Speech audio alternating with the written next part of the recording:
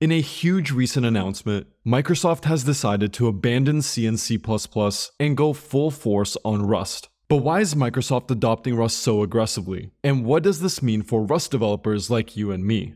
Over the last several years, Microsoft has been taking bigger and bigger steps towards making Rust a critical part of its software stack. In 2019, Microsoft started experimenting with migrating low-level Windows components from C and C++ to Rust, and stated that their early experiments were going well. In 2021, the Rust Foundation was formed, with Microsoft being one of its founding members, committing to invest at least $1 million per year towards funding the Rust project. In 2022, the CTO of Azure, Mark Russinovich, posted a controversial tweet stating it's time to stop using C and C++ for new projects and instead use Rust for projects where a non-garbage collected language is required. During a conference talk, Mark confirmed that this is actually a policy at Azure. Mark also mentioned that the Azure team was looking at converting existing C projects to Rust. And in May of 2023, Rust officially made its way into the Linux kernel, cementing its place in one of the most important codebases in the world.